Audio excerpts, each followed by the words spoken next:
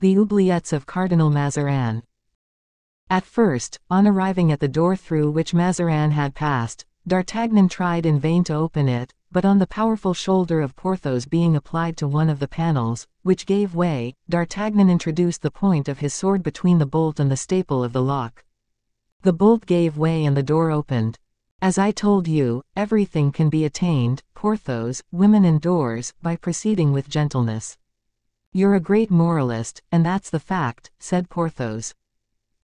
They entered, behind a glass window, by the light of the cardinal's lantern, which had been placed on the floor in the midst of the gallery. They saw the orange and pomegranate trees of the castle of Rueil, in long lines, forming one great alley and two smaller side alleys. No cardinal, said D'Artagnan, but only his lantern. Where the devil, then, is he? Exploring, however, one of the side wings of the gallery, after making a sign to Porthos to explore the other, he saw, all at once, at his left, a tub containing an orange tree, which had been pushed out of its place and in its place an open aperture. 10 men would have found difficulty in moving that tub, but by some mechanical contrivance it had turned with the flagstone on which it rested. D'Artagnan, as we have said, perceived a hole in that place and in this hole the steps of a winding staircase. He called Porthos to look at it. Were our object money only, he said, we should be rich directly. How's that? Don't you understand, Porthos? At the bottom of that staircase lies, probably, the cardinal's treasury of which folk tell such wonders, and we should only have to descend, empty a chest, shut the cardinal up in it, double lock it, go away, carrying off as much gold as we could, put back this orange tree over the place, and no one in the world would ever ask us where our fortune came from, not even the cardinal. It would be a happy hit for clowns to make, but as it seems to be unworthy of 2 gentlemen, said Porthos. So I think, and therefore I said, were our object money only, but we want something else, replied the Gascon. At the same moment, whilst D'Artagnan was leaning over the aperture to listen, a metallic sound, as if someone was moving a bag of gold, struck on his ear. He started. Instantly afterward a door opened and a light played upon the staircase. Mazarin had left his lamp in the gallery to make people believe that he was walking about, but he had with him a wax light, to help him to explore his mysterious strong box. Faith, he said, in Italian, as he was reascending the steps and looking at a bag of reals, faith, there's enough to pay 5 councillors of parliament, and 2 generals in Paris.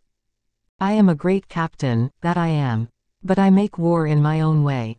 The 2 friends were crouching down, meantime, behind a tub in the side alley. Mazarin came within 3 steps of D'Artagnan and pushed a spring in the wall. The slab turned and the orange tree resumed its place. Then the cardinal put out the wax light, slipped it into his pocket, and taking up the lantern, now, he said, for Monsieur de la Fère. Very good, thought D'Artagnan, 'tis our road likewise, we will go together. All 3 set off on their walk, Mazarin taking the middle alley and the friends the side ones. The cardinal reached a second door without perceiving he was being followed. The sand with which the alleys were covered deadened the sound of footsteps.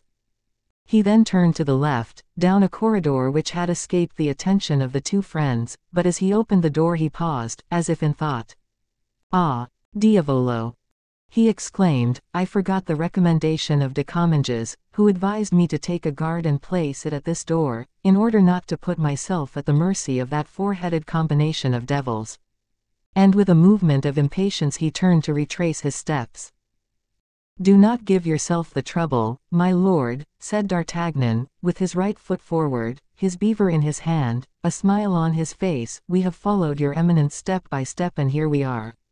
Yes, here we are, said Porthos. And he made the same friendly salute as D'Artagnan. Mazarin gazed at each of them with an affrighted stare, recognized them, and let drop his lantern, uttering a cry of terror. D'Artagnan picked it up. By good luck it had not been extinguished. Oh, what imprudence, my lord, said D'Artagnan, 'tis not good to be about just here without a light. Your eminence might knock against something, or fall into a hole. Monsieur d'Artagnan, muttered Mazarin, unable to recover from his astonishment. Yes, my lord, it is I. I have the honor to present to you Monsieur du Vallon, that excellent friend of mine, in whom your eminence had the kindness to interest yourself formerly."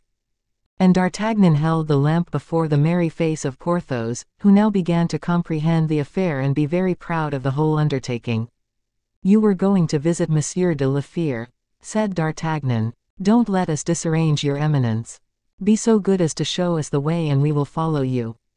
Mazarin was by degrees recovering his senses. "Have you been long in the orangery?" he asked in a trembling voice, remembering the visits he had been paying to his treasury. Porthos opened his mouth to reply. D'Artagnan made him a sign, and his mouth, remaining silent, gradually closed. "This moment come, my lord," said D'Artagnan. Mazarin breathed again. His fears were now no longer for his hoard, but for himself. A sort of smile played on his lips. "Come," he said, "you have me in a snare, gentlemen. I confess myself conquered. You wish to ask for liberty, and I give it you."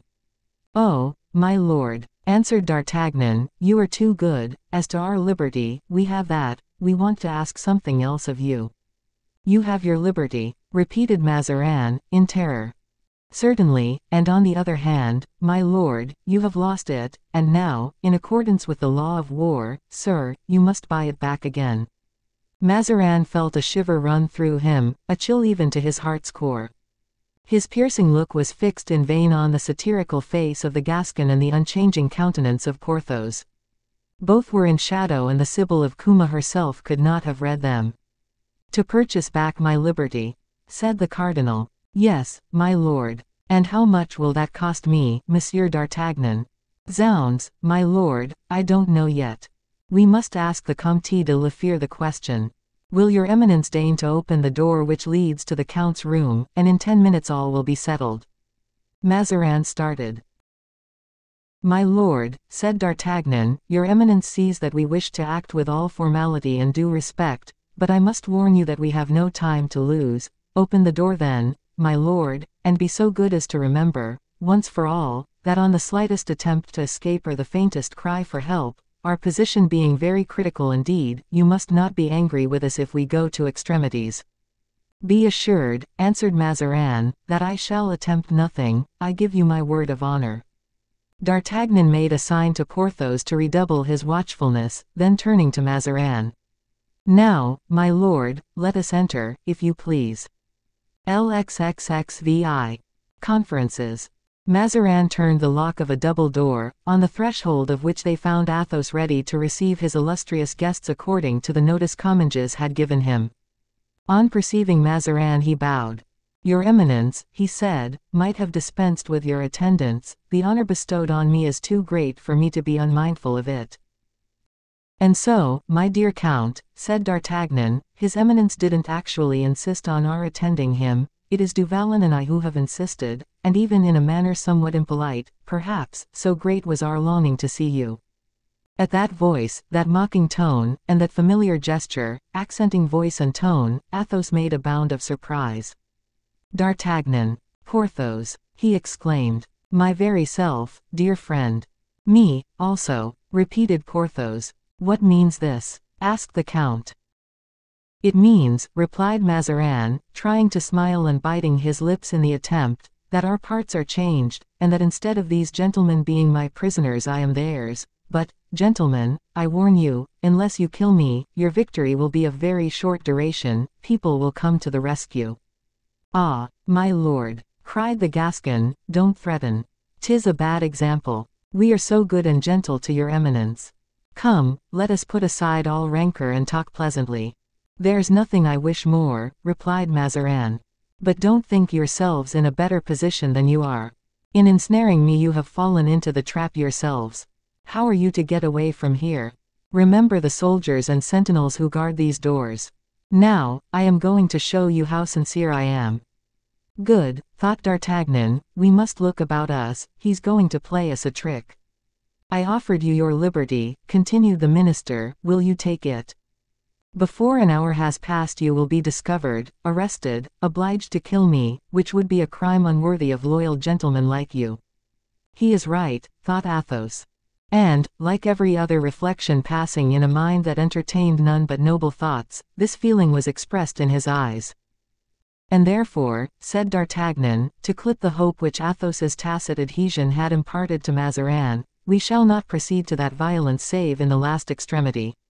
If on the contrary, resumed Mazarin, you accept your liberty, why you, my lord, might take it away from us in less than 5 minutes afterward, and from my knowledge of you I believe you will so take it away from us. No, on the faith of a cardinal. You do not believe me. My lord, I never believe cardinals who are not priests. Well, on the faith of a minister.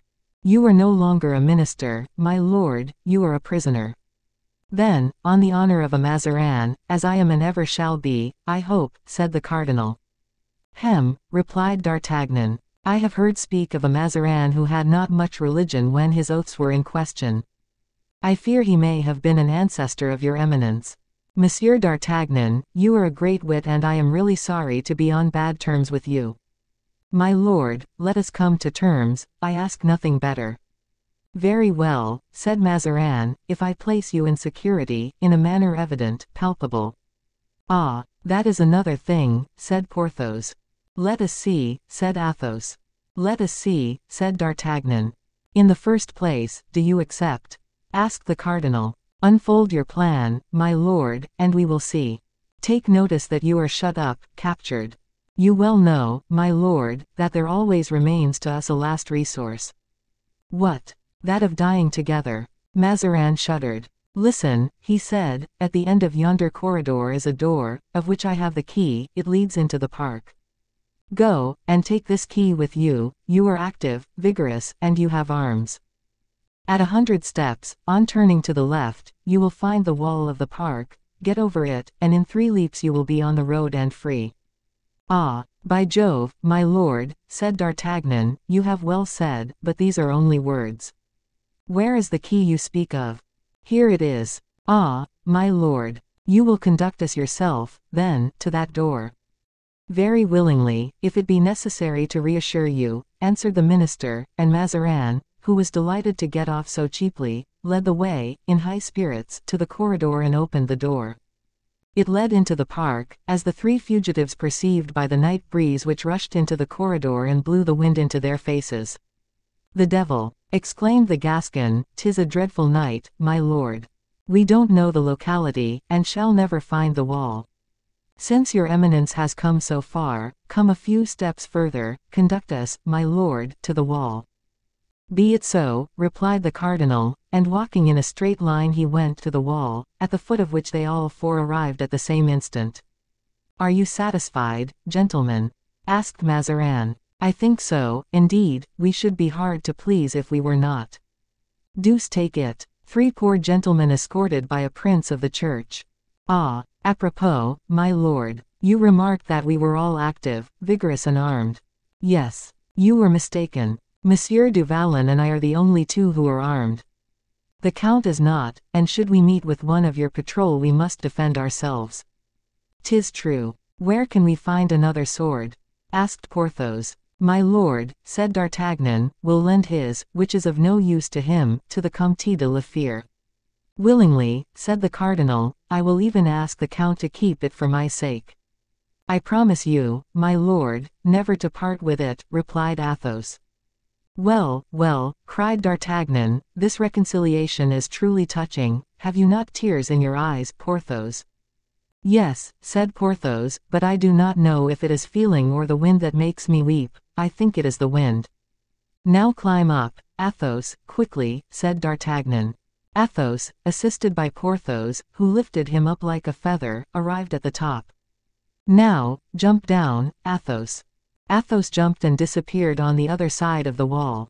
Are you on the ground? Asked D'Artagnan. Yes. Without accident. Perfectly safe and sound. Porthos, whilst I get up, watch the cardinal.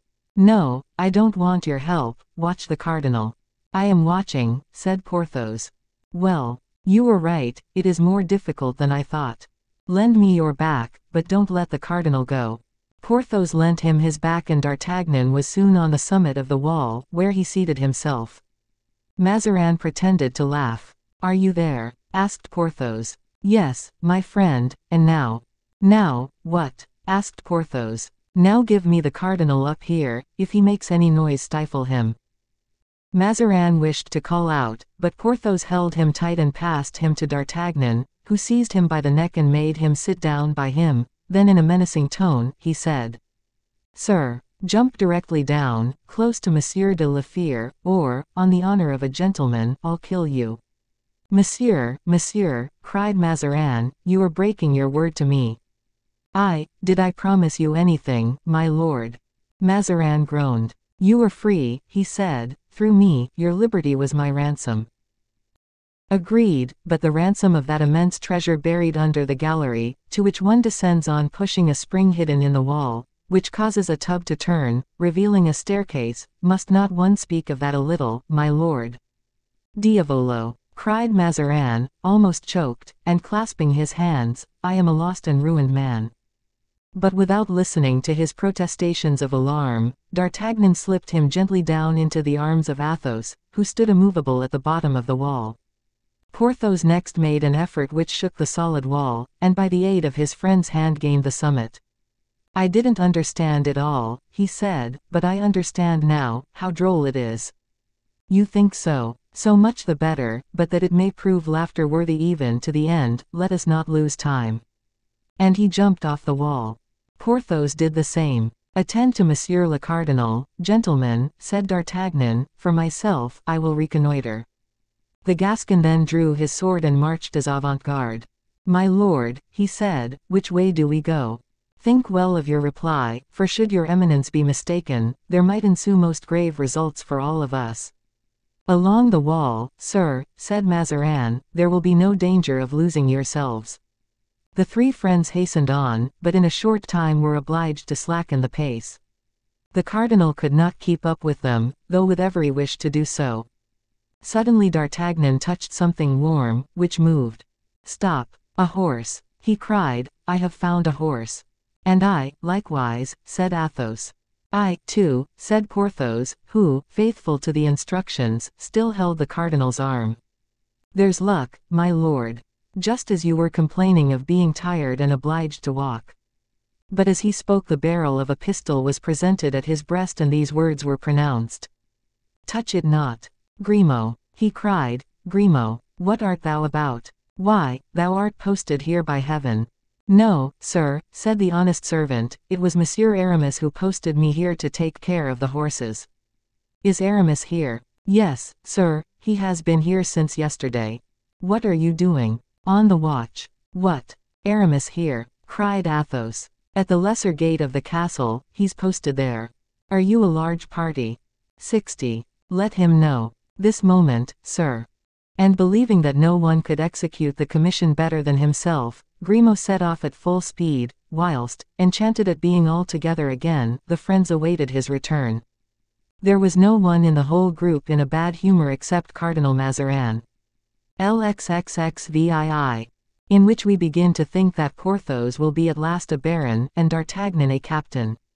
At the expiration of 10 minutes Aramis arrived, accompanied by Grimaud and 8 or 10 followers. He was excessively delighted and threw himself into his friend's arms. "You are free, my brothers. Free without my aid, and I shall have succeeded in doing nothing for you in spite of all my efforts. Do not be unhappy, dear friend, on that account. If you have done nothing as yet, you will do something soon," replied Athos. "I had well concerted my plans," pursued Aramis. "The coadjutor gave me 60 men, 20 guard the walls of the park, 20 the road from Rueil to Saint-Germain, 20 are dispersed in the woods. Thus I was able, thanks to the strategic disposition of my forces, to intercept 2 couriers from Mazarin to the Queen." Mazarin listened intently. "But," said D'Artagnan, "I trust that you honorably sent them back to Monsieur le Cardinal." "Ah, yes," said Aramis, "toward him I should be very likely to practice such delicacy of sentiment. In one of the dispatches the cardinal declares to the Queen that the treasury is empty and that Her Majesty has no more money. In the other he announces that he is about to transport his prisoners to Melun, since Rueil seemed to him not sufficiently secure. You can understand, dear friend, with what hope I was inspired by that last letter. I placed myself in ambuscade with my 60 men, I encircled the castle, the riding horses I entrusted to Grimaud, and I awaited your coming out, which I did not expect till tomorrow, and I didn't hope to free you without a skirmish. You were free tonight, without fighting, so much the better. How did you manage to escape that scoundrel Mazarin? You must have much reason to complain of him. Not very much, said D'Artagnan. Really, I might even say that we have some reason to praise him. Impossible. Yes, really, it is owing to him that we are free. Owing to him. Yes, he had us conducted into the orangery by Monsieur Bernouin, his valet de chambre, and from there we followed him to visit the Comte de la Fere. Then he offered us our liberty and we accepted it. He even went so far as to show us the way out. He led us to the park wall, which we climbed over without accident, and then we fell in with Grimaud. Well, exclaimed Aramis, this will reconcile me to him, but I wish he were here that I might tell him that I did not believe him capable of so noble an act. My lord, said D'Artagnan, no longer able to contain himself, allow me to introduce to you the Chevalier d'Herblay, who wishes, as you may have heard, to offer his congratulations to your eminence. And he retired, discovering Mazarin, who was in great confusion, to the astonished gaze of Aramis. Ho, ho, exclaimed the latter, the cardinal. A glorious prize. Halloo, halloo, friends, to horse, to horse. Several horsemen ran quickly to him. Zounds, cried Aramis, I may have done some good, so, my lord, deign to receive my most respectful homage. I will lay a wager that 'twas that Saint Christopher, Porthos, who performed this feat. Apropos, I forgot, and he gave some orders in a low voice to one of the horsemen. I think it will be wise to set off, said D'Artagnan. Yes, but I am expecting someone, a friend of Athos. A friend, exclaimed the count. And here he comes, by Jupiter. Galloping through the bushes. The count, cried a young voice that made Athos start. Raoul, Raoul, he ejaculated. For one moment the young man forgot his habitual respect, he threw himself on his father's neck. Look, my lord cardinal, said Aramis, would it not have been a pity to have separated men who love each other as we love? Gentlemen, he continued, addressing the cavaliers, who became more and more numerous every instant, gentlemen, encircle his eminence, that you may show him the greater honor. He will, indeed, give us the favor of his company, you will, I hope, be grateful for it. Porthos, do not lose sight of his eminence. Aramis then joined Athos and D'Artagnan, who were consulting together. Come, said D'Artagnan, after a conference of 5 minutes' duration, let us begin our journey. Where are we to go? Asked Porthos.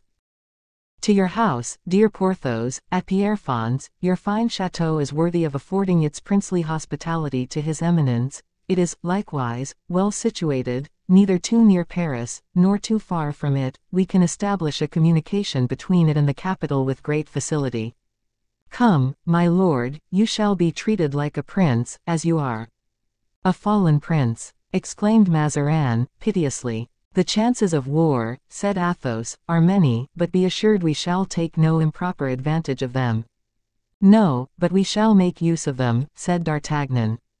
The rest of the night was employed by these cavaliers in traveling with the wonderful rapidity of former days. Mazarin, still sombre and pensive, permitted himself to be dragged along in this way. It looked a race of phantoms. At dawn 12 leagues had been passed without drawing rein, half the escort were exhausted and several horses fell down. Horses, nowadays, are not what they were formerly, observed Porthos, everything degenerates. I have sent Grimaud to Dammartin, said Aramis. He is to bring us 5 fresh horses, 1 for his eminence, 4 for us. We, at least, must keep close to Monseigneur, the rest of the start will rejoin us later. Once beyond Saint Denis we shall have nothing to fear. Grimaud, in fact, brought back 5 horses. The nobleman to whom he applied, being a friend of Porthos, was very ready, not to sell them, as was proposed, but to lend them. 10 minutes later the escort stopped at Ermenonville, but the 4 friends went on with well-sustained ardor, guarding Mazarin carefully. At noon they rode into the avenue of Pierrefonds. Ah! said Mousqueton, who had ridden by the side of D'Artagnan without speaking a word on the journey, you may think what you will, sir, but I can breathe now for the first time since my departure from Pierrefonds," and he put his horse to a gallop to announce to the other servants the arrival of Monsieur du Vallon and his friends. "We are 4 of us," said D'Artagnan, "we must relieve each other in mounting guard over my lord, and each of us must watch 3 hours at a time.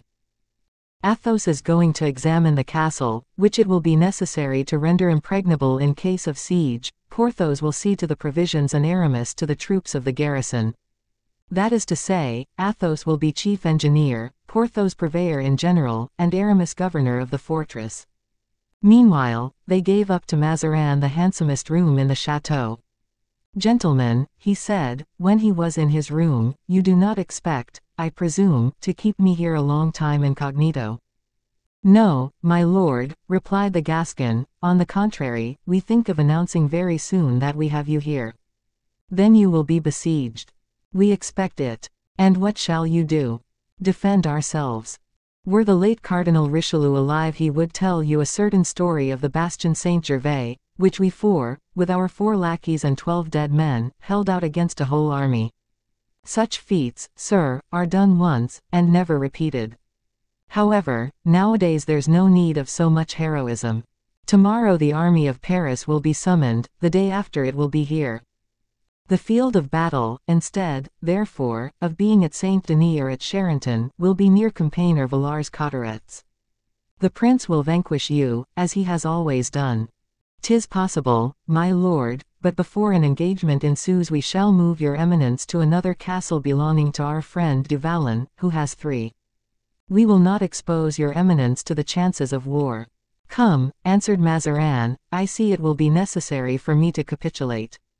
"Before a siege?" "Yes, the conditions will be better than afterward." "Ah, my lord, as to conditions, you would soon see how moderate and reasonable we are." "Come, now, what are your conditions?" "Rest yourself first, my lord, and we will reflect." "I do not need rest, gentlemen, I need to know whether I am among enemies or friends." "Friends, my lord, friends. Well, then, tell me at once what you want, that I may see if any arrangement be possible." "Speak, Comte de la Fère." "My lord," replied Athos, "for myself I have nothing to demand. For France, were I to specify my wishes, I should have too much. I beg you to excuse me and propose to the chevalier." And Athos, bowing, retired and remained leaning against the mantelpiece, a spectator of the scene. "Speak, then, chevalier," said the cardinal. "What do you want? Nothing ambiguous, if you please. Be clear, short and precise." "As for me," replied Aramis, "I have in my pocket the very programme of the conditions which the deputation, of which I formed one, went yesterday to Saint-Germain to impose on you. Let us consider first the ancient rights. The demands in that programme must be granted." "We were almost agreed on those," replied Mazarin. "Let us pass on to private and personal stipulations." "You suppose, then, that there are some," said Aramis, smiling. "I do not suppose that you will all be quite so disinterested as Monsieur de la Fère," replied the cardinal, bowing to Athos. "My lord, you are right, and I am glad to see that you do justice to the count at last. The count has a mind above vulgar desires and earthly passions. He is a proud soul, he is a man by himself. You are right, he is worth us all, and we avow it to you." "Aramis," said Athos, "are you jesting?" "No, no, dear friend, I state only what we all know. You are right, it is not you alone this matter concerns, but my lord and his unworthy servant, myself." "Well, then, what do you require besides the general conditions before recited?" "I require, my lord, that Normandy should be given to Madame de Longueville, with 500,000 francs and full absolution. I require that His Majesty should deign to be godfather to the child she has just born, and that my lord, after having been present at the christening, should go to proffer his homage to our Holy Father the Pope. That is, you wish me to lay aside my ministerial functions, to quit France and be in exile. I wish His Eminence to become Pope on the first opportunity, allowing me then the right of demanding full indulgences for myself and my friends." Mazarin made a grimace which was quite indescribable, and then turned to D'Artagnan. "And you, sir?" he said. My lord," answered the Gascon, "I differ from Monsieur d'Herblay entirely as to the last point, though I agree with him on the first. Far from wishing my lord to quit Paris, I hope he will stay there and continue to be Prime Minister, as he is a great statesman. I shall try also to help him to down the Fronde, but on one condition, that he sometimes remembers the king's faithful servants and gives the first vacant company of musketeers to a man that I could name." "And you, Monsieur du Vallon?" "Yes, you, sir." "Speak, if you please," said Mazarin. "As for me," answered Porthos, "I wish my lord cardinal, in order to do honor to my house, which gives him an asylum, would in remembrance of this adventure erect my estate into a barony, with a promise to confer that order on one of my particular friends, whenever his majesty next creates peers. You know, sir, that before receiving the order one must submit proofs. My friends will submit them. Besides, should it be necessary, Monseigneur will show him how that formality may be avoided." Mazarin bit his lips, the blow was direct and he replied rather dryly, "All this appears to me to be ill-conceived, disjointed, gentlemen, for if I satisfy some I shall displease others. If I stay in Paris I cannot go to Rome, if I became Pope I could not continue to be Prime Minister, and it is only by continuing Prime Minister that I can make Monsieur d'Artagnan a captain and Monsieur du Vallon a baron." "True," said Aramis, "so, as I am in a minority, I withdraw my proposition, so far as it relates to the voyage to Rome and Monseigneur's resignation." "I am to remain minister, then," said Mazarin. "You remain minister, that is understood," said D'Artagnan, "France needs you." "And I desist from my pretensions," said Aramis. "His Eminence will continue to be Prime Minister and Her Majesty's favorite, if he will grant to me and my friends what we demand for France and for ourselves. Occupy yourselves with your own affairs, gentlemen, and let France settle matters as she will with me," resumed Mazarin. "Ho, ho," replied Aramis. "The Frondeurs will have a treaty and your Eminence must sign it before us, promising at the same time to obtain the Queen's consent to it." "I can answer only for myself," said Mazarin. "I cannot answer for the Queen. Suppose Her Majesty refuses?" "Oh," said D'Artagnan, "Monseigneur knows very well that Her Majesty refuses him nothing." "Here, Monseigneur," said Aramis, "is the treaty proposed by the deputation of Frondeurs. Will your Eminence please read and examine? I am acquainted with it. Sign it, then. Reflect, gentlemen, that a signature given under circumstances like the present might be regarded as extorted by violence. Monseigneur will be at hand to testify that it was freely given. Suppose I refuse?" "Then," said D'Artagnan, "your Eminence must expect the consequences of a refusal. Would you dare to touch a cardinal? You have dared, my lord, to imprison Her Majesty's musketeers. The Queen will revenge me, gentlemen. I do not think so, although inclination might lead her to do so, but we shall take your Eminence to Paris and the Parisians will defend us." "How uneasy they must be at this moment at Rueil and Saint-Germain," said Aramis. "How they must be asking, where is the cardinal? What has become of the minister? Where has the favorite gone? How they must be looking for Monseigneur in all corners. What comments must be made, and if the Fronde knows that Monseigneur has disappeared, how the Fronde must triumph." "It is frightful," murmured Mazarin. "Sign the treaty, then, Monseigneur," said Aramis. "Suppose the Queen should refuse to ratify it?" "Ah, nonsense," cried D'Artagnan, "I can manage so that Her Majesty will receive me well, I know an excellent method." "What?" "I shall take Her Majesty the letter in which you tell her that the finances are exhausted." "And then?" asked Mazarin, turning pale. "When I see Her Majesty embarrassed, I shall conduct her to Rueil, make her enter the orangery and show her a certain spring which turns a box." "Enough, sir," muttered the cardinal, "you have said enough, where is the treaty?" "Here it is," replied Aramis. "Sign, my lord," and he gave him a pen. Mazarin arose, walked some moments, thoughtful but not dejected. "And when I have signed," he said, "what is to be my guarantee?" "My word of honor, sir," said Athos. Mazarin started, turned toward the Comte de la Fere, and looking for an instant at that grand and honest countenance, took the pen. "It is sufficient, Count," he said, and signed the treaty. "And now, Monsieur d'Artagnan," he said, "prepare to set off for Saint-Germain and take a letter from me to the Queen. LXXXVIII. Shows how with thread and pen more is effected than by the sword." D'Artagnan knew his part well. He was aware that opportunity has a forelock only for him who will take it, and he was not a man to let it go by him without seizing it. He soon arranged a prompt and certain manner of traveling, by sending relays of horses to Chantilly, so that he might be in Paris in 5 or 6 hours. But before setting out he reflected that for a lad of intelligence and experience he was in a singular predicament, since he was proceeding toward uncertainty and leaving certainty behind him. In fact, he said, as he was about to mount and start on his dangerous mission, Athos, for generosity, is a hero of romance, Porthos has an excellent disposition, but is easily influenced, Aramis has a hieroglyphic countenance, always illegible. What will come out of those 3 elements when I am no longer present to combine them? The deliverance of the cardinal, perhaps. Now, the deliverance of the cardinal would be the ruin of our hopes, and our hopes are thus far the only recompense we have for labors in comparison with which those of Hercules were pygmean. He went to find Aramis. "You, my dear Chevalier d'Herblay," he said, "are the Fronde incarnate. Mistrust Athos, therefore, who will not prosecute the affairs of anyone, even his own. Mistrust Porthos, especially, who, to please the Count whom he regards as God on earth, will assist him in contriving Mazarin's escape, if Mazarin has the wit to weep or play the chivalric." Aramis smiled. His smile was at once cunning and resolute.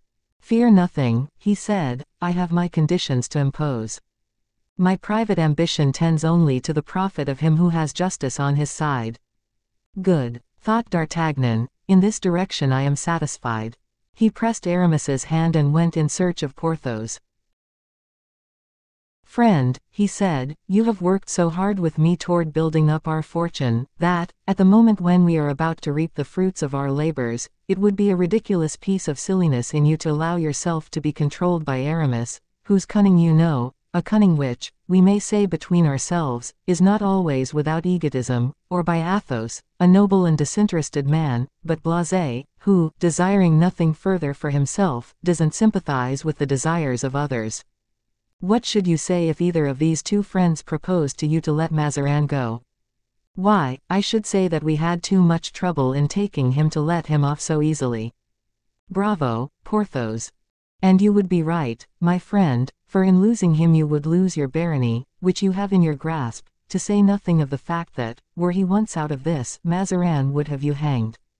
"Do you think so?" "I am sure of it." "Then I would kill him rather than let him go." "And you would act rightly." "There is no question, you understand, provided we secure our own interests, of securing those of the Frondeurs, who, besides, don't understand political matters as we old soldiers do." "Never fear, dear friend," said Porthos. "I shall see you through the window as you mount your horse, I shall follow you with my eyes as long as you are in sight, then I shall place myself at the cardinal's door, a door with glass windows. I shall see everything, and at the least suspicious sign I shall begin to exterminate." "Bravo," thought D'Artagnan, "on this side I think the cardinal will be well guarded." He pressed the hand of the Lord of Pierrefonds and went in search of Athos. "My dear Athos," he said, "I am going away. I have only one thing to say to you. You know Anne of Austria, the captivity of Mazarin alone guarantees my life, if you let him go I am a dead man. I needed nothing less than that consideration, my dear D'Artagnan, to persuade myself to adopt the role of jailer. I give you my word that you will find the cardinal where you leave him." "This reassures me more than all the royal signatures," thought D'Artagnan. "Now that I have the word of Athos I can set out." D'Artagnan started alone on his journey, without other escort than his sword, and with a simple passport from Mazarin to secure his admission to the Queen's presence.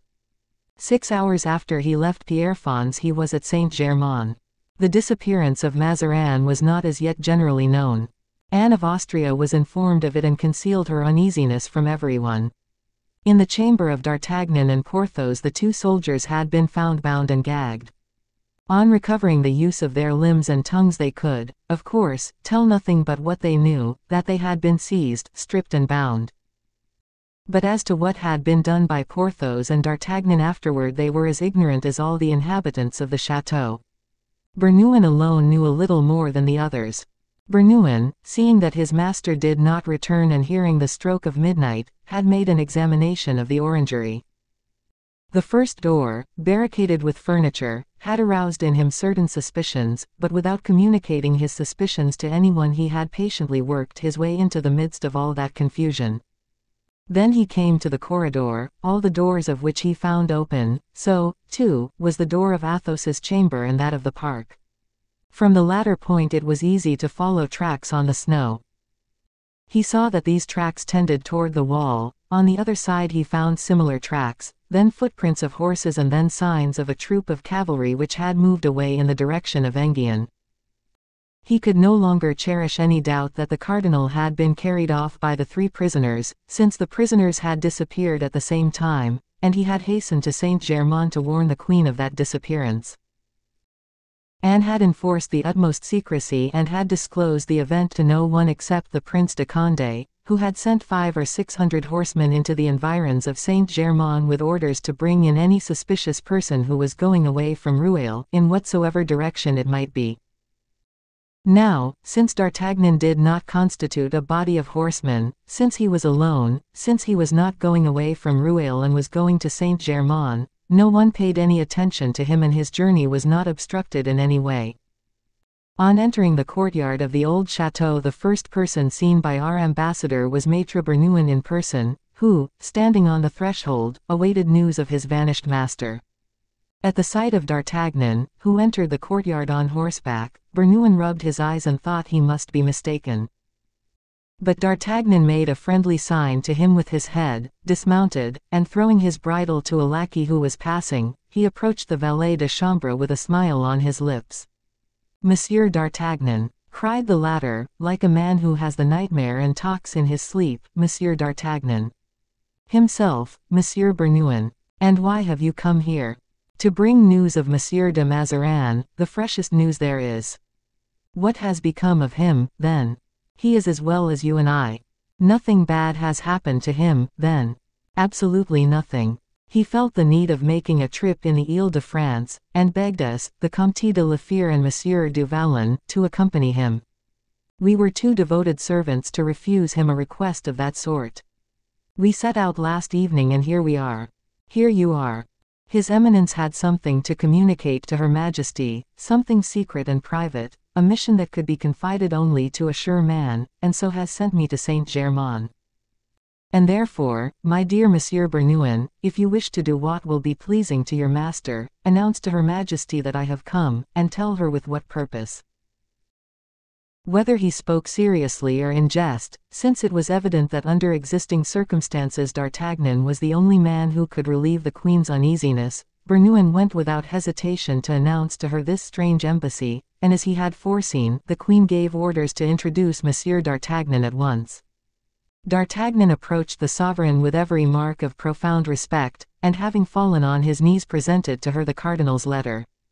It was, however, merely a letter of introduction. The queen read it, recognized the writing, and, since there were no details in it of what had occurred, asked for particulars.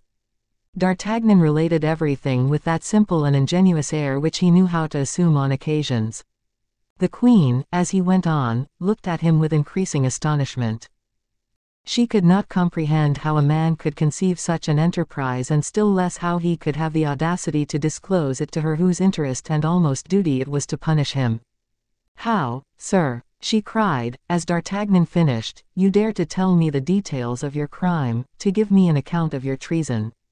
Pardon, madam, but I think that either I have expressed myself badly or your Majesty has imperfectly understood me. There is here no question of crime or treason.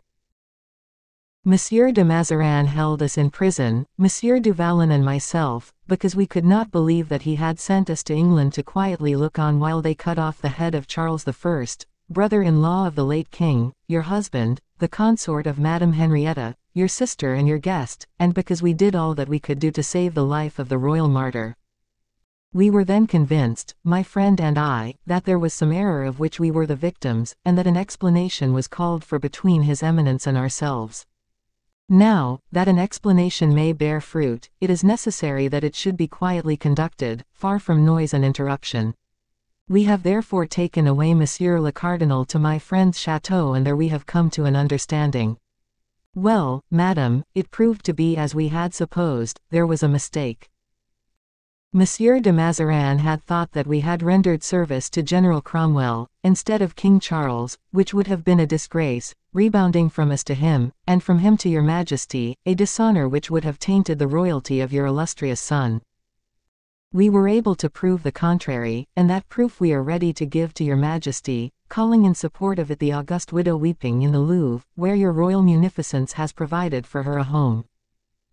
That proof satisfied him so completely that, as a sign of satisfaction, he has sent me, as your majesty may see, to consider with you what reparation should be made to gentlemen unjustly treated and wrongfully persecuted.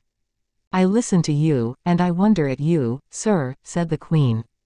In fact, I have rarely seen such excess of impudence. Your majesty, on your side, said D'Artagnan, is as much mistaken as to our intentions as the Cardinal Mazarin has always been. You were in error, sir, answered the queen. I am so little mistaken that in 10 minutes you shall be arrested, and in an hour I shall set off at the head of my army to release my minister. I am sure your majesty will not commit such an act of imprudence, first, because it would be useless and would produce the most disastrous results. Before he could be possibly set free the cardinal would be dead, and indeed, so convinced is he of this, that he entreated me, should I find your majesty disposed to act in this way, to do all I could to induce you to change your resolution. Well, then, I will content myself with arresting you. Madam, the possibility of my arrest has been foreseen, and should I not have returned by tomorrow, at a certain hour the next day the cardinal will be brought to Paris and delivered to the Parliament. It is evident, sir, that your position has kept you out of relation to men and affairs, otherwise you would know that since we left Paris Monsieur le Cardinal has returned thither 5 or 6 times, that he has there met de Beaufort, de Bouillon, the coadjutor and d'Elbeuf, and that not one of them had any desire to arrest him. Your pardon, madam, I know all that. And therefore my friends will conduct Monsieur le Cardinal neither to de Beaufort, nor to de Bouillon, nor to the coadjutor, nor to d'Elbeuf.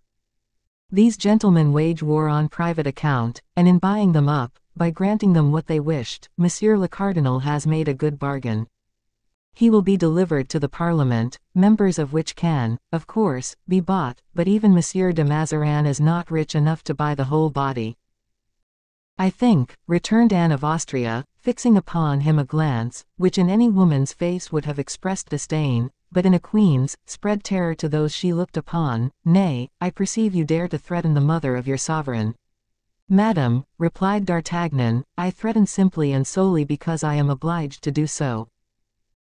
Believe me, madam, as true a thing as it is that a heart beats in this bosom, a heart devoted to you, believe that you have been the idol of our lives, that we have, as you well know, good heaven, risked our lives 20 times for your majesty. Have you, then, madam, no compassion for your servants who for 20 years have vegetated in obscurity, without betraying in a single sigh the solemn and sacred secrets they have had the honor to share with you? Look at me, madam, at me, whom you accuse of speaking loud and threateningly.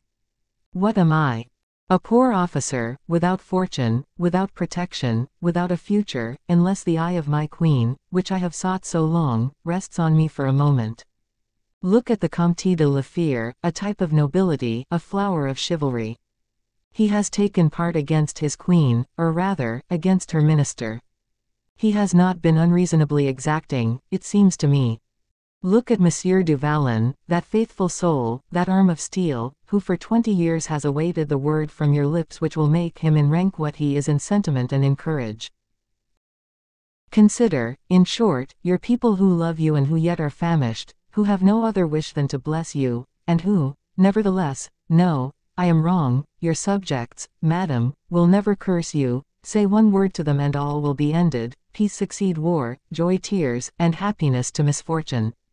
Anne of Austria looked with wonderment on the warlike countenance of D'Artagnan, which betrayed a singular expression of deep feeling. Why did you not say all this before you took action, sir? She said.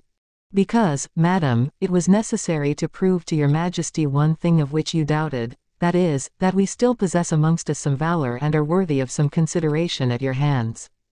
And that valor would shrink from no undertaking, according to what I see.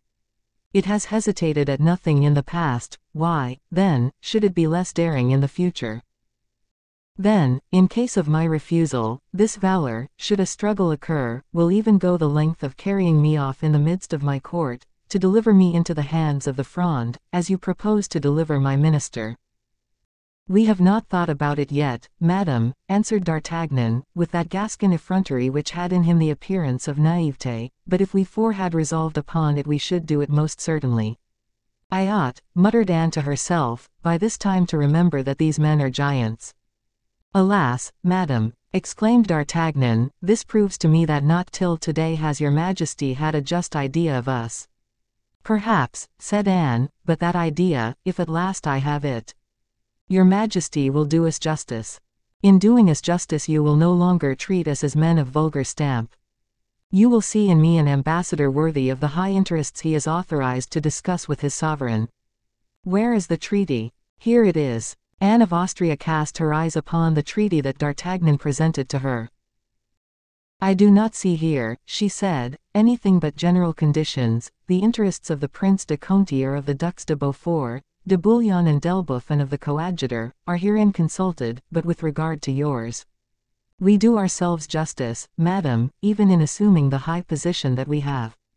We do not think ourselves worthy to stand near such great names. But you, I presume, have decided to assert your pretensions viva voce. I believe you, madam, to be a great and powerful queen, and that it will be unworthy of your power and greatness if you do not recompense the arms which will bring back his eminence to Saint-Germain. It is my intention so to do. Come, let us hear you. Speak. He who has negotiated these matters, forgive me if I begin by speaking of myself, but I must claim that importance which has been given to me, not assumed by me. He who has arranged matters for the return of the cardinal, ought, it appears to me, in order that his reward may not be unworthy of your majesty, to be made commandant of the guards, an appointment something like that of captain of the musketeers. 'Tis the appointment Monsieur de Tréville held, you ask of me. The place, madam, is vacant, and although 'tis a year since Monsieur de Tréville has left it, it has not been filled. But it is one of the principal military appointments in the king's household. Monsieur de Tréville was but a younger son of a simple Gascon family. Like me, madam, he occupied that post for 20 years. You have an answer ready for everything, replied the queen, and she took from her bureau a document, which she filled up and signed. Undoubtedly, madam, said D'Artagnan, taking the document and bowing, this is a noble reward, but everything in the world is unstable, and the man who happened to fall into disgrace with your majesty might lose this office tomorrow. What more do you want? Asked the queen, coloring, as she found that she had to deal with a mind as subtle as her own. 100,000 francs for this poor captain of musketeers, to be paid whenever his services shall no longer be acceptable to your majesty. Anne hesitated. To think of the Parisians, soliloquized D'Artagnan, offering only the other day, by an edict of the Parliament, 600,000 francs to any man soever who would deliver up the cardinal to them, dead or alive, if alive, in order to hang him, if dead, to deny him the rights of Christian burial. Come, said Anne, 'tis reasonable, since you only ask from a queen the sixth of what the Parliament has proposed, and she signed an order for 100,000 francs. Now, then, she said, what next? Madam, my friend Du Vallon is rich and has therefore nothing in the way of fortune to desire, but I think I remember that there was a question between him and Monsieur Mazarin as to making his estate a barony. Nay, it must have been a promise. A country clown, said Anne of Austria, people will laugh. Let them, answered D'Artagnan. But I am sure of one thing, that those who laugh at him in his presence will never laugh a second time. Here goes the barony, said the queen. She signed a patent.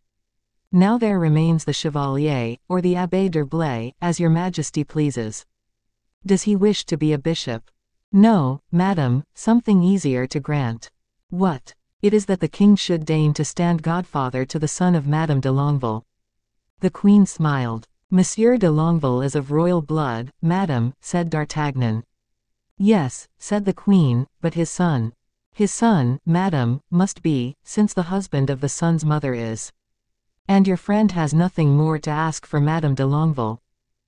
No, madame, for I presume that the king, standing godfather to him, could do no less than present him with 500,000 francs, giving his father, also, the government of Normandy.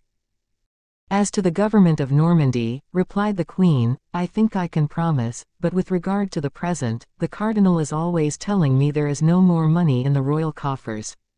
We shall search for some, madam, and I think we can find a little, and if your majesty approves, we will seek for some together. What next? What next, madam? Yes. That is all. Haven't you, then, a fourth companion? Yes, madam, the Comte de la Fère.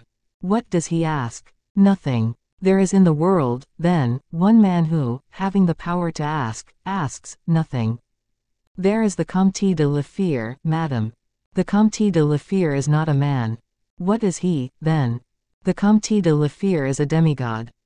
Has he not a son, a young man, a relative, a nephew, of whom Comminges spoke to me as being a brave boy, and who, with Monsieur de Chatillon, brought the standards from Lens? He has, as your majesty has said, a ward, who is called the Vicomte de Bragelonne. If that young man should be appointed to a regiment, what would his guardian say? Perhaps he would accept. Perhaps. Yes, if your majesty herself should beg him to accept. He must be indeed a strange man. Well, we will reflect and perhaps we will beg him. Are you satisfied, sir? There is one thing the queen has not signed, her assent to the treaty. Of what use today? I will sign it tomorrow. I can assure her majesty that if she does not sign today she will not have time to sign tomorrow.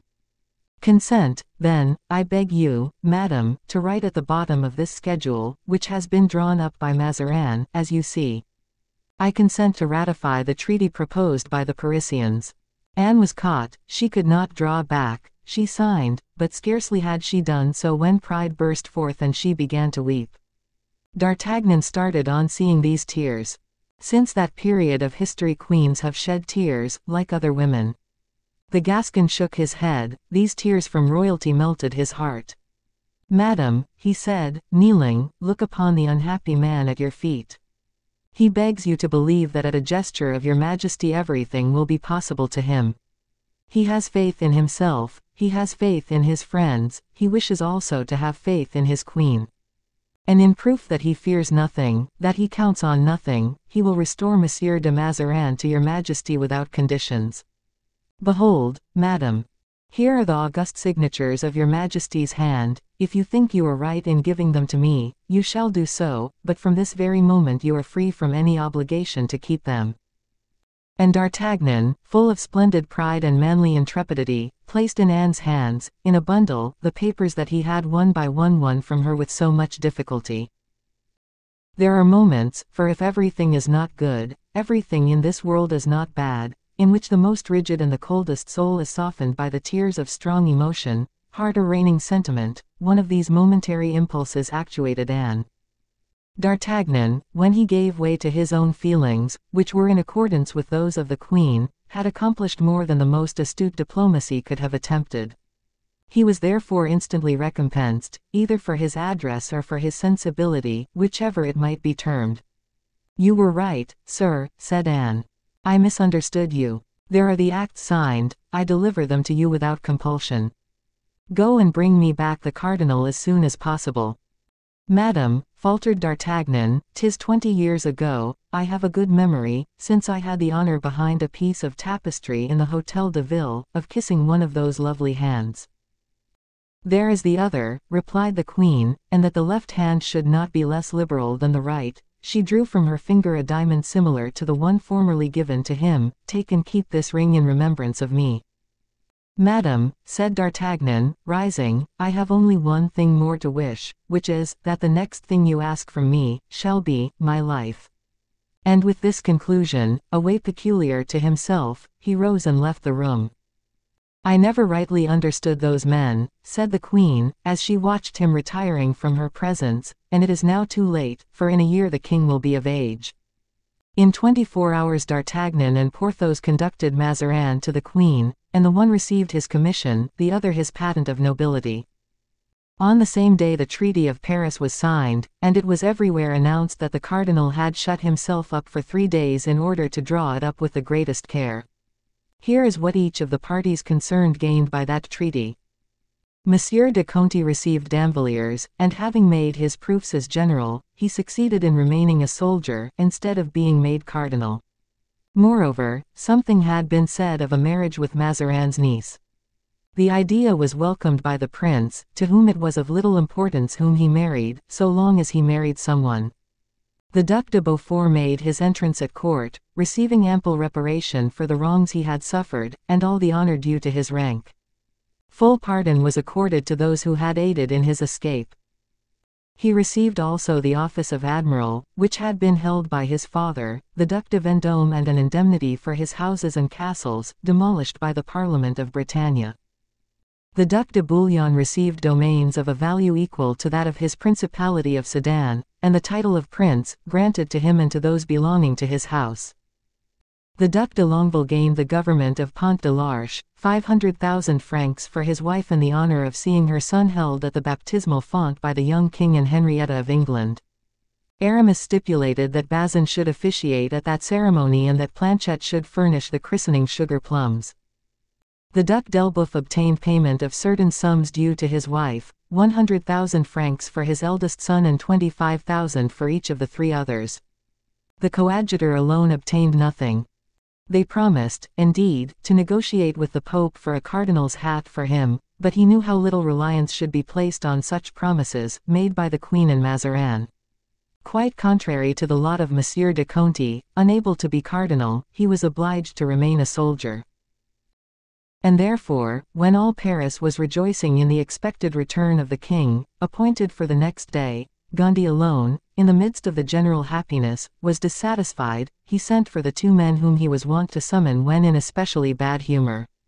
Those 2 men were the Count de Rochefort and the mendicant of Saint Eustache. They came with their usual promptness, and the coadjutor spent with them a part of the night. LXXXIX. In which it is shown that it is sometimes more difficult for kings to return to the capitals of their kingdoms than to make an exit. Whilst D'Artagnan and Porthos were engaged in conducting the cardinal to Saint-Germain, Athos and Aramis returned to Paris. Each had his own particular visit to make. Aramis rushed to the Hôtel de Ville, where Madame de Longueville was sojourning.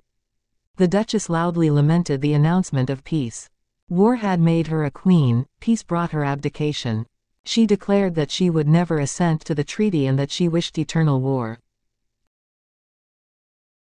But when Aramis had presented that peace to her in a true light, that is to say, with all its advantages, when he had pointed out to her, in exchange for the precarious and contested royalty of Paris, the vice-royalty of Pont de l'Arche, in other words, of all Normandy, when he had rung in her ears the 500,000 francs promised by the cardinal, when he had dazzled her eyes with the honor bestowed on her by the king in holding her child at the baptismal font, Madame de Longueville contended no longer, except as is the custom with pretty women to contend, and defended herself only to surrender at last.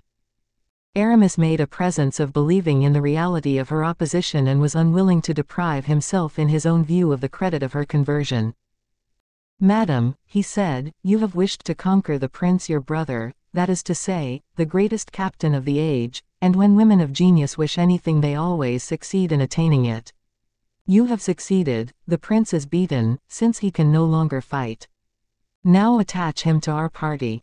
Withdraw him gently from the queen, whom he does not like, from Mazarin, whom he despises. The Fronde is a comedy, of which the first act only is played. Let us wait for a denouement, for the day when the prince, thanks to you, shall have turned against the court." Madame de Longueville was persuaded.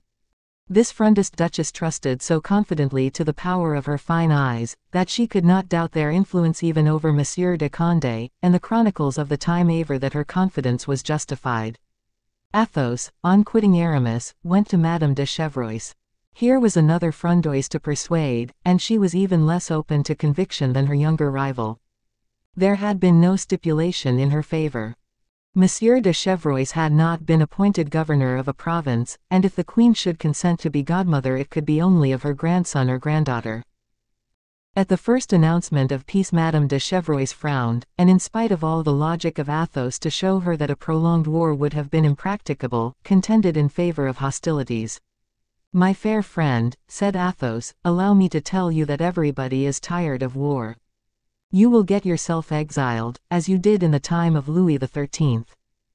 Believe me, we have passed the time of success in intrigue, and your fine eyes are not destined to be eclipsed by regretting Paris, where there will always be two queens as long as you are there."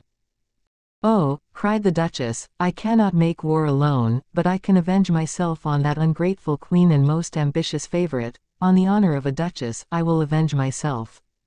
"Madame," replied Athos, "do not injure the Vicomte de Bragelonne, do not ruin his prospects." "Alas! Excuse my weakness. There are moments when a man grows young again in his children." The Duchess smiled, half tenderly, half ironically. "Count," she said, "you are, I fear, gained over to the court. I suppose you have a blue ribbon in your pocket." "Yes, madame, I have that of the Garter, which King Charles I gave me some days before he died." "Come, I am growing an old woman," said the Duchess, pensively. Athos took her hand and kissed it. She sighed, as she looked at him. "Count," she said, "Bragelonne must be a charming place. You are a man of taste. You have water, woods, flowers there." She sighed again and leaned her charming head, gracefully reclined, on her hand, still beautiful in form and color. "Madame," exclaimed Athos, "what were you saying just now about growing old? Never have I seen you look so young, so beautiful." The Duchess shook her head. "Does Monsieur de Bragelonne remain in Paris?" she inquired. "What think you of it?" inquired Athos. "Leave him with me," replied the Duchess. "No, madame, if you have forgotten the history of Oedipus, I, at least, remember it."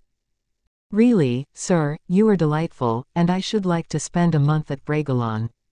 "Are you not afraid of making people envious of me, Duchess?" replied Athos. "No, I shall go incognito, Count, under the name of Marie Michon." "You are adorable, madame. But do not keep Rueil with you." "Why not?" "Because he is in love. He is quite a child. And 'tis a child he loves." Athos became thoughtful. "You were right, Duchess. This singular passion for a child of 7 may some day make him very unhappy. There is to be war in Flanders. He shall go thither. And at his return you will send him to me. I will arm him against love." "Alas, madame," exclaimed Athos, "today love is like war, the breastplate is becoming useless." Raoul entered at this moment. He came to announce that the solemn entrance of the king, queen, and her ministers was to take place on the ensuing day. The next day, in fact, at daybreak, the court made preparations to quit Saint-Germain. Meanwhile, the queen every hour had been sending for D'Artagnan. "I hear," she said, "that Paris is not quiet. I am afraid for the king's safety. Place yourself close to the coach door on the right." "Reassure yourself, madame, I will answer for the king's safety." As he left the queen's presence, Bernouin summoned him to the cardinal. "Sir," said Mazarin to him, "an émeute is spoken of in Paris. I shall be on the king's left, and as I am the chief person threatened, remain at the coach door to the left." "Your eminence may be perfectly easy," replied D'Artagnan, "they will not touch a hair of your head." "Deuce take it," he thought to himself, "how can I take care of both? Ah, plague on't, I will guard the king and Porthos shall guard the cardinal." This arrangement pleased everyone. The queen had confidence in the courage of D'Artagnan, which she knew, and the cardinal in the strength of Porthos, which he had experienced. The royal procession set out for Paris. Guitant and Comminges, at the head of the guards, marched first, then came the royal carriage, with D'Artagnan on one side, Porthos on the other, then the musketeers, for 22 years staunch friends of D'Artagnan. During 20 he had been lieutenant, their captain since the night before. The cortège proceeded to Notre Dame, where a Te Deum was chanted. All Paris were in the streets.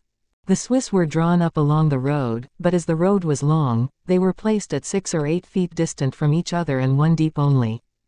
This force was therefore wholly insufficient, and from time to time the line was broken through by the people and was formed again with difficulty. Whenever this occurred, although it proceeded only from goodwill and a desire to see the king and queen, Anne looked at D'Artagnan anxiously. Mazarin, who had dispensed 1,000 louis to make the people cry, "Long live Mazarin," and who had accordingly no confidence in acclamations bought at 20 pistoles each, kept one eye on Porthos, but that gigantic bodyguard replied to the look with his great bass voice, "Be tranquil, my lord," and Mazarin became more and more composed. At the Palais Royal, the crowd, which had flowed in from the adjacent street, was still greater. Like an impetuous mob, a wave of human beings came to meet the carriage and rolled tumultuously into the Rue Saint-Honoré. When the procession reached the palace, loud cries of "Long live their Majesties" resounded. Mazarin leaned out of the window. One or two shouts of "Long live the cardinal" saluted his shadow, but instantly hisses and yells stifled them remorselessly. Mazarin turned pale and shrank back in the coach. "Low-born fellows!" ejaculated Porthos. D'Artagnan said nothing, but twirled his moustache with a peculiar gesture which showed that his fine Gascon humor was awake. Anne of Austria bent down and whispered in the young king's ear. "Say something gracious to Monsieur d'Artagnan, my son." The young king leaned toward the door. "I have not said good morning to you, Monsieur d'Artagnan," he said, "nevertheless, I have remarked you. It was you who were behind my bed curtains that night the Parisians wished to see me asleep." "And if the king permits me," returned the Gascon, "I shall be near him always when there is danger to be encountered." "Sir," said Mazarin to Porthos, "what would you do if the crowd fell upon us?" "Kill as many as I could, my lord." Brave as you are and strong as you are, you could not kill them all." "'Tis true," answered Porthos, rising on his saddle, in order that he might appraise the immense crowd, "there are a lot of them." "I think I should like the other fellow better than this one," said Mazarin to himself, and he threw himself back in his carriage. The queen and her minister, more especially the latter, had reason to feel anxious. The crowd, whilst preserving an appearance of respect and even of affection for the king and queen regent, began to be tumultuous. Reports were whispered about, like certain sounds which announce, as they whistle from wave to wave, the coming storm, and when they pass athwart a multitude, presage an émeute. D'Artagnan turned toward the musketeers and made a sign imperceptible to the crowd, but very easily understood by that chosen regiment, the flower of the army. The ranks closed firmly in and a kind of majestic tremor ran from man to man. At the Barrière des Sergeants the procession was obliged to stop. Comminges left the head of the escort and went to the queen's carriage. Anne questioned D'Artagnan by a look. He answered in the same language. "Proceed," she said. Comminges returned to his post. An effort was made and the living barrier was violently broken through. Some complaints arose from the crowd and were addressed this time to the king as well as the minister. "Onward!" cried D'Artagnan, in a loud voice. "Onward!" cried Porthos. But as if the multitude had waited only for this demonstration to burst out, all the sentiments of hostility that possessed it exploded simultaneously. Cries of "Down with Mazarin!" "Death to the cardinal!" resounded on all sides. At the same time through the streets of Grenelle, Saint-Honoré, and Ducoq, a double stream of people broke the feeble hedge of Swiss guards and came like a whirlwind even to the very legs of Porthos's horse and that of D'Artagnan. This new eruption was more dangerous than the others, being composed of armed men. It was plain that it was not the chance combination of those who had collected a number of the malcontents at the same spot, but a concerted organized attack. Each of these mobs was led by a chief, one of whom appeared to belong, not to the people, but to the honorable corporation of mendicants, and the other, notwithstanding his affected imitation of the people, might easily be discerned to be a gentleman. Both were evidently stimulated by the same impulse. There was a shock which was perceived even in the royal carriage. Myriads of hoarse cries, forming one vast uproar, were heard, mingled with guns firing. "Ho! Musketeers!" cried D'Artagnan. The escort divided into two files. One of them passed around to the right of the carriage, the other to the left. One went to support D'Artagnan, the other Porthos. Then came a skirmish, the more terrible because it had no definite object. the more melancholy, because those engaged in it knew not for whom they were fighting. Like all popular movements, the shock given by the rush of this mob was formidable. The musketeers, few in number, not being able, in the midst of this crowd, to make their horses wheel around, began to give way. D'Artagnan offered to lower the blinds of the royal carriage, but the young king stretched out his arm, saying, "No, sir. I wish to see everything. If your majesty wishes to look out, well, then, look," replied D'Artagnan.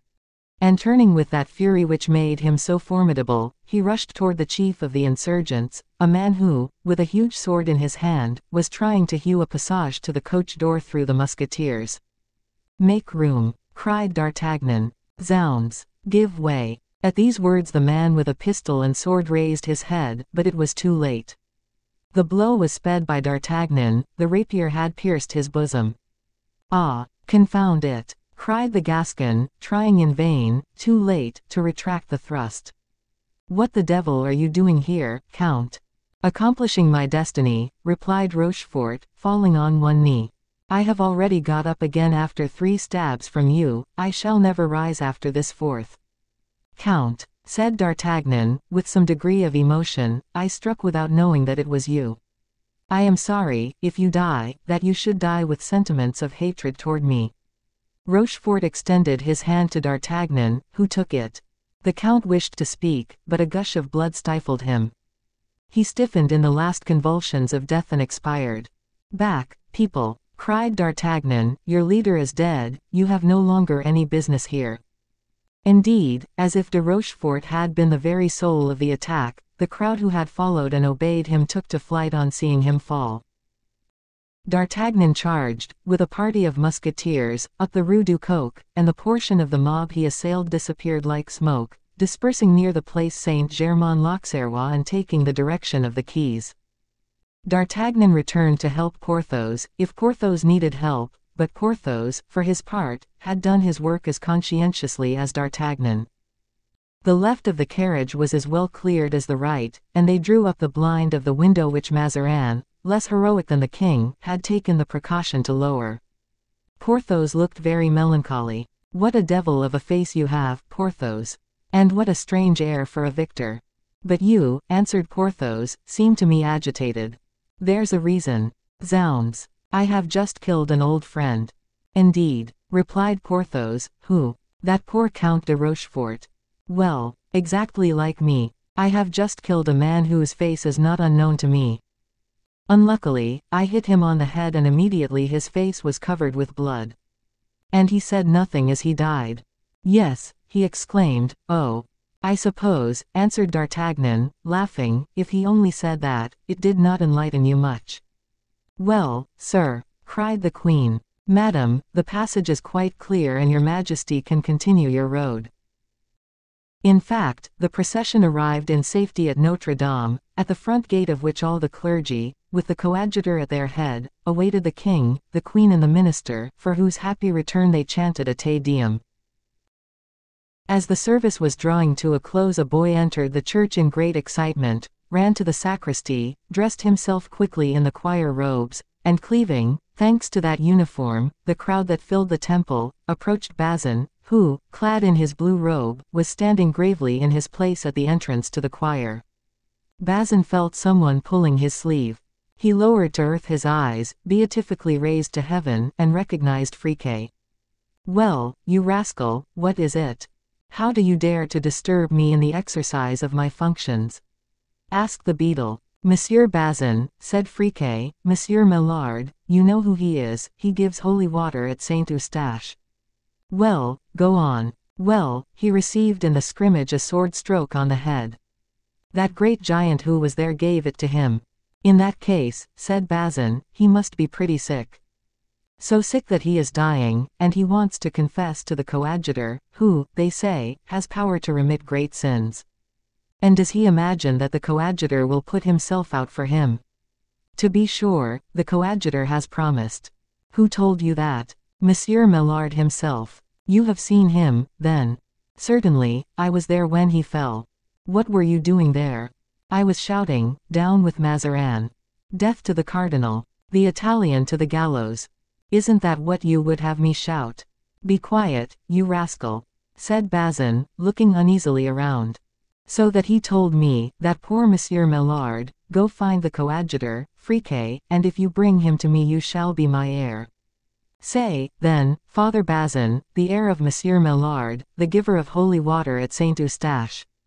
Hey, I shall have nothing to do but to fold my arms. All the same, I should like to do him that service. What do you say to it? I will tell the coadjutor, said Bazin. In fact, he slowly and respectfully approached the prelate and spoke to him privately a few words, to which the latter responded by an affirmative sign. He then returned with the same slow step and said, Go and tell the dying man that he must be patient. Monseigneur will be with him in an hour. Good, said Friquet, my fortune is made. By the way, said Bazin, where was he carried? To the Tower Saint-Jacques-le-Boucherie, and delighted with the success of his embassy, Friquet started off at the top of his speed.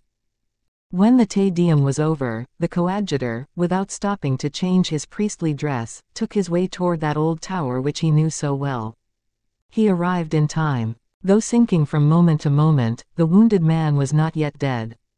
The door was opened to the coadjutor of the room in which the mendicant was suffering.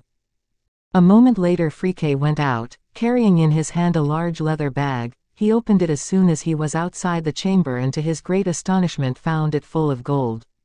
The mendicant had kept his word and made Friquet his heir. Ah, Mother Ninette, cried Friquet, suffocating, ah, Mother Ninette. He could say no more, but though he hadn't strength to speak he had enough for action. He rushed headlong to the street, and like the Greek from Marathon who fell in the square at Athens, with his laurel in his hand, Friquet reached Councillor Broussel's threshold, and then fell exhausted, scattering on the floor the louis disgorged by his leather bag. Mother Ninette began by picking up the louis, then she picked up Friquet. In the meantime the cortège returned to the Palais Royal. That Monsieur d'Artagnan is a very brave man, mother, said the young king. Yes, my son, and he rendered very important services to your father. Treat him kindly, therefore, in the future. Captain, said the young king to D'Artagnan, on descending from the carriage, the queen has charged me to invite you to dinner today, you and your friend the Baron du Vallon. That was a great honor for D'Artagnan and for Porthos. Porthos was delighted, and yet during the entire repast he seemed to be preoccupied. What was the matter with you, Baron? D'Artagnan said to him as they descended the staircase of the Palais Royal. You seemed at dinner to be anxious about something. I was trying, said Porthos, to recall where I had seen that mendicant whom I must have killed. And you couldn't remember? No. Well, search, my friend, search, and when you have found, you will tell me, will you not? Pardieu, said Porthos. XC. Conclusion. On going home, the two friends found a letter from Athos, who desired them to meet him at the Grand Charlemagne on the following day. The friends went to bed early, but neither of them slept. When we arrive at the summit of our wishes, success has usually the power to drive away sleep on the first night after the fulfillment of long-cherished hopes. The next day at the appointed hour they went to see Athos and found him and Aramis in traveling costume. What? Cried Porthos, are we all going away, then? I also have made my preparations this morning. Oh, heavens! Yes, said Aramis. There's nothing to do in Paris now, there's no Fronde. The Duchess de Longueville has invited me to pass a few days in Normandy, and has deputed me, while her son is being baptized, to go and prepare her residence at Rouen, after which, if nothing new occurs, I shall go and bury myself in my convent at Noisy-le-Sec. And I, said Athos, am returning to Bragelonne. You know, dear D'Artagnan, I am nothing more than a good honest country gentleman. Raoul has no fortune other than I possess, poor child. And I must take care of it for him, since I only lend him my name. And Raoul, what shall you do with him? I leave him with you, my friend. War has broken out in Flanders. You shall take him with you there. I am afraid that remaining at Blois would be dangerous to his youthful mind. Take him and teach him to be as brave and loyal as you are yourself. Then, replied D'Artagnan, though I shall not have you, Athos, at all events I shall have that dear fair-haired head by me, and though he's but a boy, yet, since your soul lives again in him, dear Athos, I shall always fancy that you are near me, sustaining and encouraging me." The four friends embraced with tears in their eyes. Then they departed, without knowing whether they would ever see each other again. D'Artagnan returned to the Rue Tiquetonne with Porthos, still possessed by the wish to find out who the man was that he had killed. On arriving at the Hôtel de la Chevrette they found the Baron's equipage all ready and Mousqueton on his saddle. "Come, D'Artagnan," said Porthos, "bid adieu to your sword and go with me to Pierrefonds, to Bracieux, or to Du Vallon. We will grow old together and talk of our companions." "No," replied D'Artagnan, "deuce take it, the campaign is going to begin, I wish to be there, I expect to get something by it." "What do you expect to get?" "Why, I expect to be made Maréchal of France." "Ha, ha," cried Porthos, who was not completely taken in by D'Artagnan's gasconades. "Come, my brother, go with me," added D'Artagnan, "and I will see that you are made a duke." "No," answered Porthos, "Mouston has no desire to fight, besides, they have erected a triumphal arch for me to enter my barony, which will kill my neighbors with envy." "To that I can say nothing," returned D'Artagnan, who knew the vanity of the new baron. "Then, here's to our next merry meeting." "Adieu, dear captain," said Porthos, "I shall always be happy to welcome you to my barony." "Yes, yes, when the campaign is over," replied the Gascon.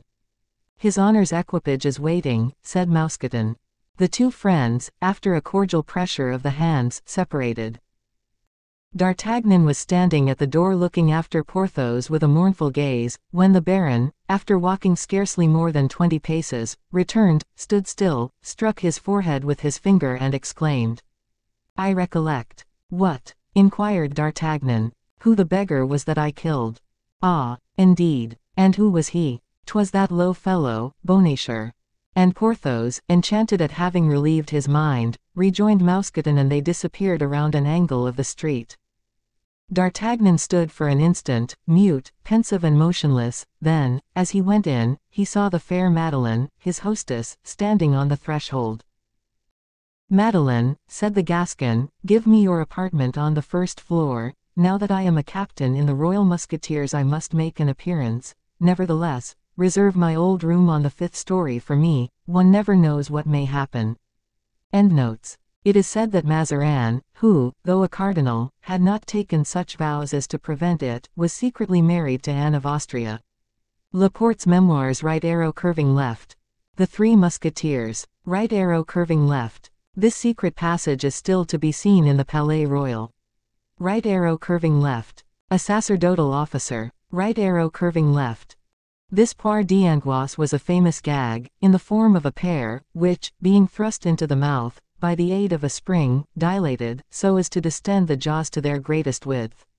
Right arrow curving left. Sandy hills about Dunkirk, from which it derives its name. Right arrow curving left.